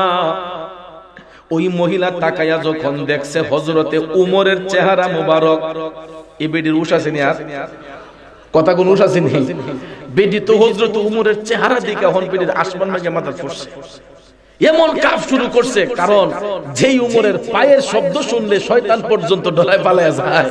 বেডি কয়, হায় হায় হায় হায় রে, কার কাছে আজকাল আমি মার্কেটিং করলাম, সরকার দিয়ে আমার ঘরের মাঝে উপস্থিত। মহিলা কাঁপতে শুরু করলো। হযরত উমর বলতেছেন, খবরদার মা, তুমি ভয় পাবা কেন? ক্ষমা চাইবো তো আমি, তুমি তো কোনো অন্যায় করে নাই, তুমি কেন ক্ষমা চাইবা গো মা? অন্যায় করেছে আমি, সাজা ভোগ করবো আমি, তুমি চাইবা কেন মা? আমাকে তুমি ক্ষমা করে দিছো মা। তখন মহিলা সঙ্গে সঙ্গে হযরতে উমর রাদিয়াল্লাহু তাআলা আনহুর কদমে পড়া কয়, হুজুর আমার আর কোনো অভিযোগ নাই, আপনার মতো এরকম সরকার যেন কিয়ামত পর্যন্ত পৃথিবীর মধ্যে কায়েম থাকে। হুজুর আপনার মতো সরকারি যেন পৃথিবীতে কায়েম থাকে। কিন্তু ভাগ্যের নির্মম পরিহাস, আজকে মুসলমান হইয়া যাদেরকে অনুসরণ করা দরকার, যাদের পথ মত অনুসরণ করা দরকার, আমরা কিন্তু সেই রাস্তার মধ্যে নাই। এই জন্য আমার দাদা হুজুর লিখছিলেন, ওরে ভবের বাজারে মানুষ সীমা শঙ্কা নাই, প্রেমের বাজারে দেখি মানুষ নাহি পাই। ঠিক না বিঠে? ওরে মূর্খের দল বিচারপতি, মন রে না জানে আইনের নীতি, ওরে করে কেবল নিজের ক্ষতি, ঘুষ নিষেধ খায়, প্রেমের বাজারে দেখি মানুষ নাহি পাই। কথা বলেন ঠিক কিনা? আরে ভবের বাজারে মানুষ সীমা শঙ্কা নাই, প্রেমের বাজারে দেখি মানুষ নাহি পাই। বাবাজিরা আমার কথাটা সত্য না মিথ্যা? এটার একটা সত্য কথা আপনাদেরকে কই। আমার কিন্তু হাজার হাজার মুরিদান নবীনগর, এটা আপনারা অনেকেই জানেন ভালো করে। আমার বেশিরভাগ প্রোগ্রাম হয় মুরাদনগর, কুমিল্লা, নবীনগরে। তো সেখানে কিন্তু আমার হাজার হাজার মুরিদ। তো ওই এলাকায় একটা গরিব লোক আমার মুরিদ, সে কয়, বাজান আপনার তো নবীনগর প্রশাসনে বা এমন বড় বড় নেতা কর্মীদের সাথে আপনার হাত আছে, হাই স্কুল সিকিউরিটি গার্ড নিয়োগ দিব। হাই স্কুলের মধ্যে নাইট ডিউটি করবার লাগিয়া কিছুদিন আগে কিন্তু এটা থানা ভিত্তিক, উপজেলা ভিত্তিক প্রত্যেক শিক্ষা প্রতিষ্ঠানের মধ্যে রাতের বেলা নাইট গার্ড নিয়োগ দিব। 8 ফার্স্ট সার্টিফিকেট লাগে, 8 ফার্স্ট সার্টিফিকেট দিয়া নাইট গার্ড নিয়োগ দিব। ঠিক না? নৈশ প্রহরী যেটাকে বলা হয়, নৈশ প্রহরী। তো বাবাজিরা আমার, বন্ধুরা আমার, তো এই লোকটা আমারে কইতো, বাজান আমার তো মা বাপ নাই, আমার পরিবার লই আমি একটু সুন্দর করে চললাম হইলে, আপনার তো নেতা কর্মীর সাথে ভালো হাত আছে, আপনি একটু যদি বলতেন, আপনি কইলে চাকরি লই যাব। তো আমি চিন্তা করলাম, আমার মুখের কথা বললে যদি একটা গরিব লোকের চাকরি হয়, তাহলে আমার বলতে অসুবিধা কি, একটু সুপারিশ করি। তখন আমি আমার এক বন্ধুরে ফোন দিলাম, নবীনগর উপজেলার একজন বড় লোক, বড় নেতা।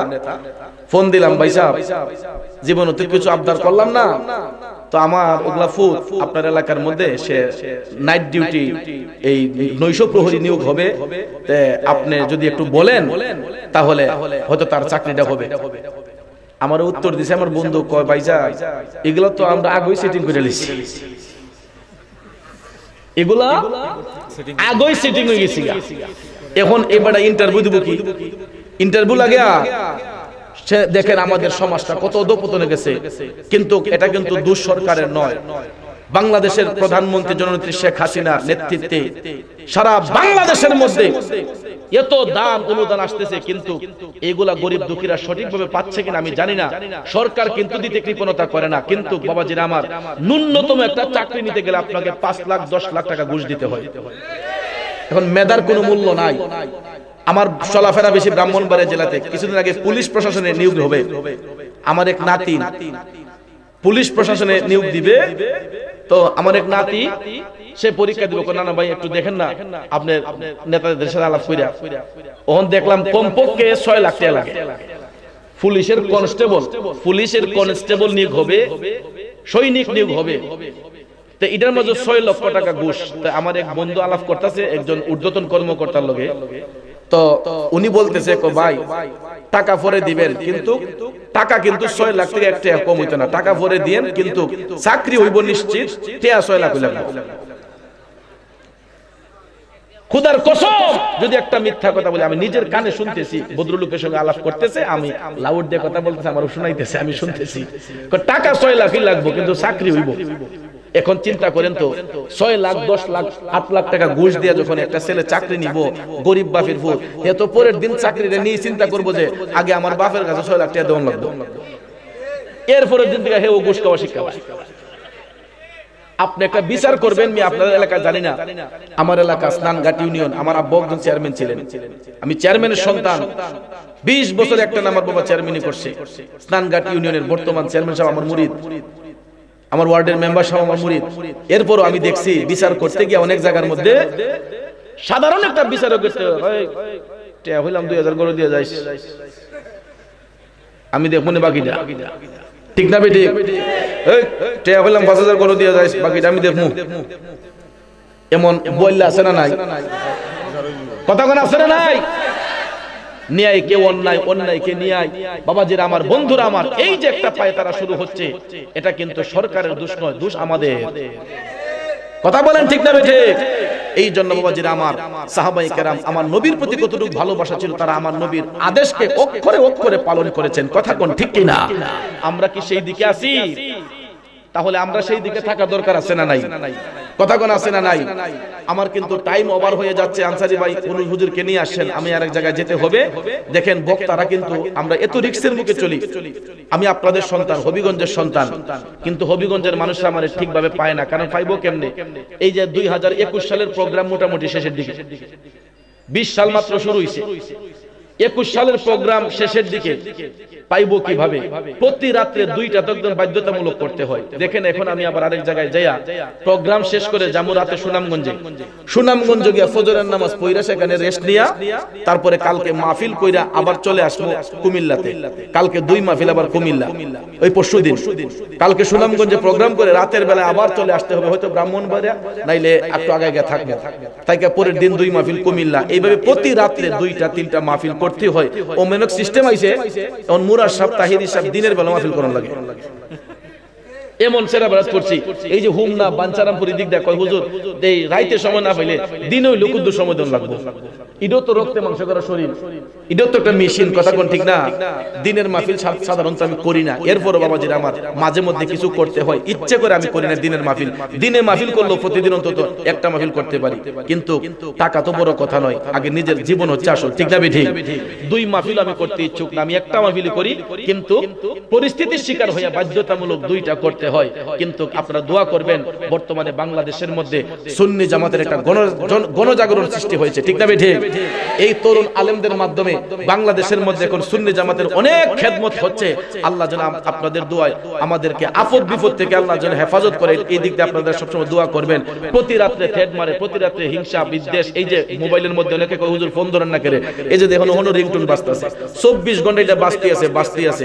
অনেক সময় ধরলে পরে কয় আজকে আইম দা কাইটটা ঠেঙ্গের সঙ্গীটি ভাঙে দিব। হ্যাঁ, এরপরে আপনার কয় আজকে এম দাইও দিক্কত দিমু সাইজ কইরা। এর লাগি অনেক সময় ফোন আইলো ফোন ধরি না। বাবাজিরা আমার, বন্ধুরা আমার, এই জন্য দেখেন জীবনটা রিস্কের মুখে। গত ডিসেম্বরের 6 তারিখ আমার গাড়ি লাগানো গেছে। ইমানের পক্ষে কথা বলছি, কুমিল্লা মুরাদনগরে কুরবান প্রোগ্রামের নাম, কুরবান প্রোগ্রামে মাহফিল করছি। এরকম হাজার হাজার লোক ওয়াজ শুনতেছে। হঠাৎ করে আধা ওয়াজ করছি, এখন থেকে আধা ঘন্টা 1 ঘন্টা পুরো ড্রাইভারে ফোন দিতেছে, না না ভাই তাড়াতাড়ি গাড়ি তাই না। আমি কিতাবটা মাহফিলে গাড়ি ভেঙে গেলিস। আমি কই মাশাআল্লাহ, কোন বালা মানুষের প্রতি কাম করব? কথা কোন ইমানদারি কাজ করবে? বাবাজিরা আমার, বন্ধুরা আমার, এগুলা দুষ্ট লোকদের কাজ। দুষ্ট লোকরাই শুধু দুষ্টমি করে, কিন্তু দুষ্ট লোকরা যতই দুষ্টমি করুক ইমানের যাত্রা সবসময় সামনের দিকে যাবে। কথা কোন ঠিক কিনা? এই নবীনগর মুরাদনগরে আপনার কমপক্ষে 8-10 বার আমার গাড়ি ভাঙছে, আমারও তো মারছে। এই যে 9 ফেব্রুয়ারি আসতেছে, আমার জীবনের সবচেয়ে বড় স্মরণীয় দিন। 9 ফেব্রুয়ারি 2014 সালে আমাকে মেঘনা নদীর পারে মাইরা অজ্ঞান করে ফেলায় রাখছিল। আপনারা দেশবাসীরা আমার জন্য অনেকে দোয়া করেছে, অনেকে বিভিন্ন জায়গায় আপনার মানববন্ধন করেছিলেন। এই 9 ফেব্রুয়ারি আমার জীবনের একটা স্মরণীয় দিন। অনেকে আমার নামের আগে গাজী লিখে ফেলে, আমি না বললেও অনেকে লিখে ফেলে, কারণ বারবার এই শরীর থেকে রক্ত ঝরছে, অল্প বয়সে শরীরটা এখন দুর্বল হয়ে যাচ্ছে। এতগুলো আঘাত, যত আঘাত হোক, এই আঘাতগুলো আমার নবীর পক্ষে থাকার কারণে হয়েছে। হাসরের ময়দানে এর বিচার আমি একদিন ইনশাআল্লাহ পাবো, যদি আমি নবীর নগণ্য গোলাম হয়ে থাকি। কথা কোন ঠিক কিনা? বাবাজিরা আমার, বন্ধুরা আমার, তাহলে বলুন তো আমরা নবীর পক্ষে থাকতে চাই কি চাই না? 2 হাত তুলে বলুন, চাই কি চাই না? নারায়ে তাকবীর, নারায়ে তাকবীর, নারায়ে রিসালাত,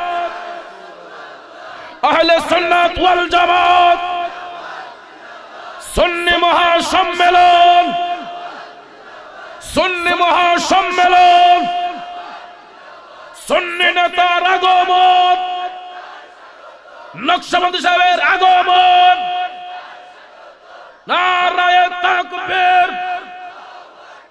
নারায়ে রিসালাত, আহলে সুন্নাত ওয়াল জামাত। এতগুলা মানুষ জিন্দাবাদ কইতেছে না জিংলা বাস কইতেছে? জিন্দাবাদ না জিংলা বাস কইছো? আওয়াজে তো মনে বুঝা দিতেছে যেমন কেউ কেউ জিন্দাবাদ আর কেউ জিংলা বাস কইতেছে। বাবাজিরা আমার, আপনাদের সুখবর, Fahim HD media YouTube channel, Fahim HD media, proprietor Mohammad Fahim Ahmed, আমাদের সুন্নি জামাতের একনিষ্ঠ বীর। তার যেখানে প্রোগ্রাম করে কোনো ওয়াহাবি মৌলবী, কোনো জামাতি মৌলবীর আলোচনা তার ইউটিউবে প্রচার হয় না। কয় বুঝে ফুসাইলে আমাকে নিবেন, না ফুসাইলে না নিয়েন, কিন্তু কোনো ওয়াহাবি জামাতের প্রচার আমার দ্বারা হবে না। সে কয় প্রয়োজন হলে আমি ফাহিম ঘরে বসে থাকবো, তারপরে কোনো ওয়াহাবি জামাতের প্রচার আমার দ্বারা হবে না। এই জন্য সুন্নি জামাতের, আহলে সুন্নাত ওয়াল জামাতের একটা channel Fahim HD media YouTube channel, সুন্নি আলেম ওলামাদের আলোচনা পেতে আজই সাবস্ক্রাইব করবেন। আপনারা এই চ্যানেল সাবস্ক্রাইব করে রাখবেন, নতুন নতুন আলোচনা পেয়ে যাবেন। আমার অসংখ্য আলোচনা আছে ফাহিম এইচডি মিডিয়াতে, আপনারা এই আলোচনাগুলো শুনবেন, সুন্নি আলেমদের আলোচনা শুনবেন ফাহিম এইচডি মিডিয়াতে। বাবাজিরা আমার, বন্ধুরা আমার, অনেক মা বোনরা অ্যাপ্লিকেশন করেছেন যে হুজুরের কণ্ঠে আমরা নাতে রাসূল শুনবো। তাহলে আমি কি একটা নাতে রাসূল শোনাইতে পারি আপনাদেরকে? শুনতে রাজি আছেন সবাই? সবাই শুনতে রাজি আছেন?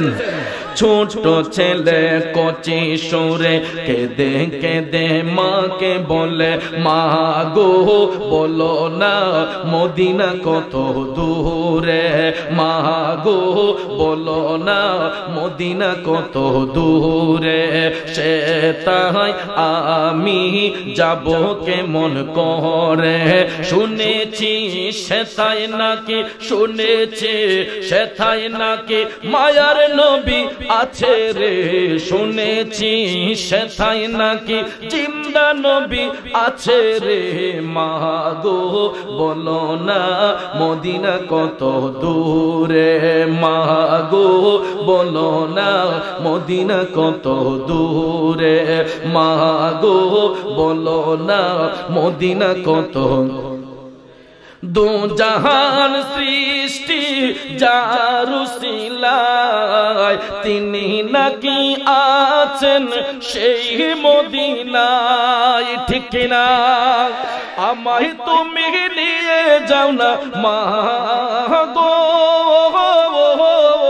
মা আমায় তুমি নিয়ে যাও না সেই প্রান্তরে, মা গো বলো না মদিনা কত দূরে, মা গো বলো না মদিনা কত দূরে, সে তাই আমি যাব কেমন করে, শুনেছি সেথায় নাকি নূরের নবী আছে রে, শুনেছি সেথায় নাকি জিন্দা নবী আছে রে মা গো বলো না মদিনা কত দূরে সবুজ গম্বুজ দেখলে নাকি বড়ই ভালো লাগে সেই গম্বুজ দেখতে আমায় কবে নিয়ে যাবে ঠিক না সেই গম্বুজের নিচে নাকি মা গো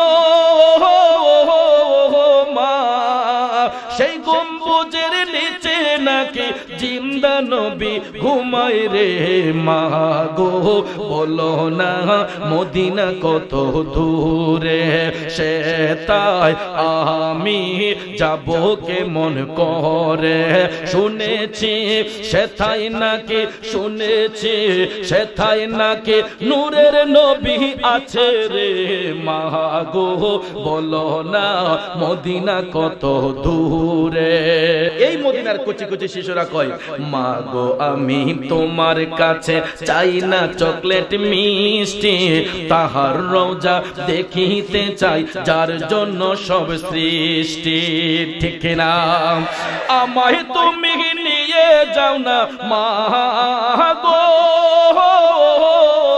মা আমায় তুমি নিয়ে যাও না নবী যেথায় ঘুমায় রে মা গো বলো না মদিনা কত দূরে সেথায় আমি যাব কেমন করে শুনেছি সেথায় নাকি জিন্দা নবী আছে রে মা গো বলো না মদিনা কত দূরে আমরা মদিনার প্রেমে পাগল হতে চাই কি চাই না ছোট্ট শিশুরা কয় চকলেট মিষ্টি সানাসুর প্রয়োজন নাই মা একবার বলে দাও আমার মদিনার কামলিওয়ালা নবী থাকে কোথায় আমি ওই নবীর কদমে ডুবতে চাই তাহলে কি ছোট্ট বাচ্চারাই ডুববে আমরা বুড়ো হয়ে গেছি দিকে আমরা কি নবীর কদমে থাকতে চাই না দুই হাত তুলে বলুন থাকতে চাই কি চাই না নারায়ে তাকবীর এই ক্যামেরাটা ঘুরাস না করে এই ক্যামেরাটা একটু ঘুরাও দিতে নারায়ে রিসালাত আহলে সুন্নাত ওয়াল জামাত শুহাদায়ে কারবালা একটা হাতও নামবে না দুটোটা হাত উঠায় রাখেন বাবাজিরা আমার আমরা কি হুসাইনি প্রেমিক না সুন্নি প্রেমিক আরে বাহু হুসাইনি প্রেমিক তো সুন্নি প্রেমিক এই যে দেখেন ইমানের মাঝে কেমন ফেস লাগায় আমরা কি ইয়াজিদের সৈনিক না হুসাইনি সৈনিক তাহলে হুসাইনি সৈনিক আমরা জান্নাতি না জাহান্নামী আমরা জান্নাত চাই না জাহান্নাম চাই আমরা নেক আমল চাই না বদ আমল চাই নেক আমল আল্লাহ তাআলা ডাইন হাতে দেয় না বাম হাতে দেয় তাহলে বাম হাতটা কেন শুধু শুধু উঠায় রাখছেন বাম হাত নামায় দেন ডাইন হাতটা উঠায় রাখেন বলেন বিসমিল্লাহির রহমানির রহিম ওমা ডরায় যেমন বিসমিল্লাহ কইতে সবাই বলেন বিসমিল্লাহির রহমানির রহিম এটার অর্থ তো আপনারা ভালো করে জানেন শুরু করছি মহান আল্লাহ রাব্বুল আলামিনের নামে ঠিক না এখন বইছে কিন্তু নবীর বাগানো কথা কোন ঠিক না বেঠে তাহলে আল্লাহ নবীর যে এত ভালোবাসেন এই ভালোবাসার একটা প্রমাণ এখন দিতে পারবেন নি How is beautiful Medina, very, very good Medina. My choice is Medina. How fine is Medina. I can tell a white Medina. We can tell a white Medina. Such a beautiful Medina. Sweet Medina, sweet Medina, sweet Medina. Very lovely. Give me a chance to go to Medina. Give me a chance to go to Medina.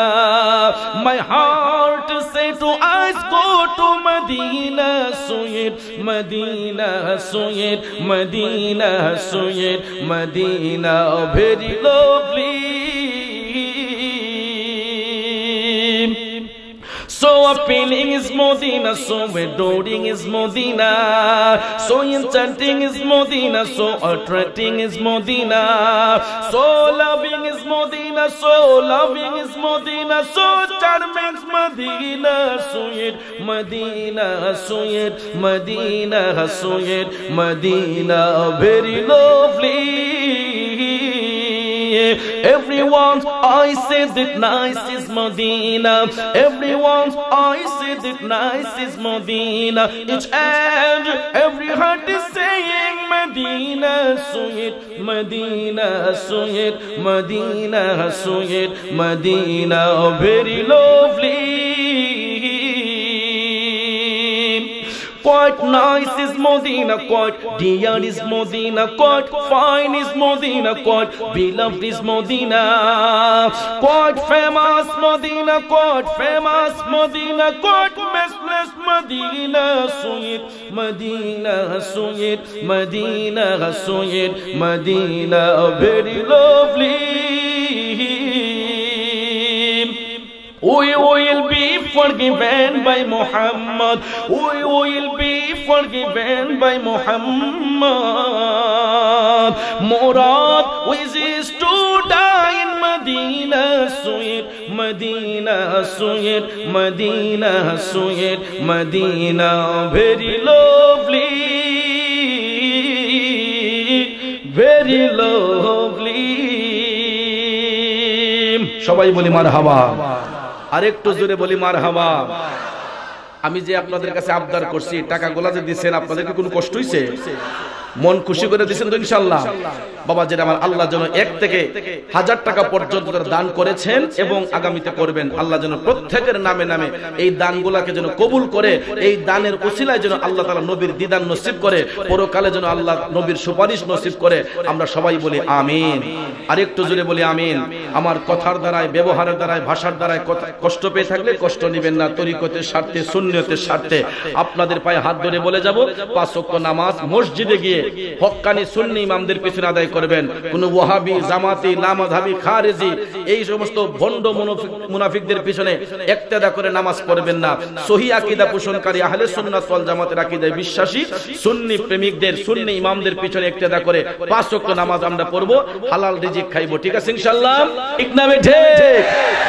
রাসূল আমি তোমায় না চিনিলে তোমার কে আসে যায়, দোনো জাহান নবীজির, দোনো জাহান নবীজির নূরি কদমে ঝুঁকায়। ঠিক না বেঠে? বাবাজিরা আমার, এই হুসাইনি নকশবন্দি বিনা কারণে কাউকে বকাবকি করে না। কথা বলেন ঠিক না বেঠে?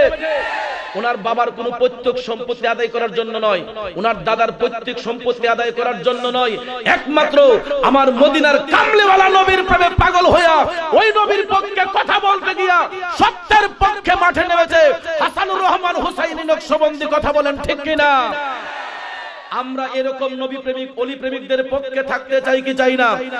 বাবাজিরা আমার, অনেক বাতিল ফেরকারা বিভিন্ন হুঙ্কার দিচ্ছে, বিভিন্ন ভাবে উনাকে পায়তারা করছে, উনাকে নির্মূল করে দেওয়ার জন্য। কিন্তু আল্লাহ যদি উপর দিয়ে টানে, পৃথিবীর সবাই যদি নিচ দিয়ে টানে, কোনো কাজ হবে? নবীর গোলামদের ইজ্জত সম্মান আল্লাহর রাসূলই ভালো জানে কেমনে রক্ষা হবে। ঠিক না ঠিক? নবীর গোলামদেরকে রহমতের নজরে আমার মায়ার নবী রাখে, আর নবীর গোলামি যারা করে মওলা তাদের হয়ে যায়। আমরা নবীর পক্ষে থাকতে চাই কি চাই না? সবাই ভালো থাকেন, সুস্থ থাকেন। মা আসসালাম, আসসালামু আলাইকুম ওয়া রাহমাতুল্লাহি ওয়া বারাকাতুহু। আপনাদেরকে ছোট্ট একটা দাওয়াত দেই, সময়ের কারণে আমি আসতে পারিনি এলাকায়। পৌষ মাসের পহেলা শুক্রবার আমাদের স্নানঘাট লতিফিয়া দরবার শরীফের বিশ্বরসে সালেহীন সুন্নি সম্মেলন। এটা আমাদের নয় শুধু, এটা আপনাদের সকলের। এই দরবার সুন্নি জামাতের দরবার, বাহুবল উপজেলার অন্তর্গত স্নানঘাট লতিফিয়া দরবার শরীফ। এবছর দরবারে মাহফিল চলে গেছে। পৌষ মাসের পহেলা শুক্রবার, আগামীতে মাহফিল হবে ডিসেম্বরের 18 তারিখ। আমি আমার মুরিদানের পক্ষ থেকে, আমার ব্যক্তিগত পক্ষ থেকে দাওয়াত করে গেলাম। সবাই যাবেন ইনশাআল্লাহ। ভালো থাকেন। আসসালামু আলাইকুম। ভিডিওটি লাইক, কমেন্ট ও বেশি বেশি শেয়ার করুন। আমাদের সাথে থাকুন। ধন্যবাদ।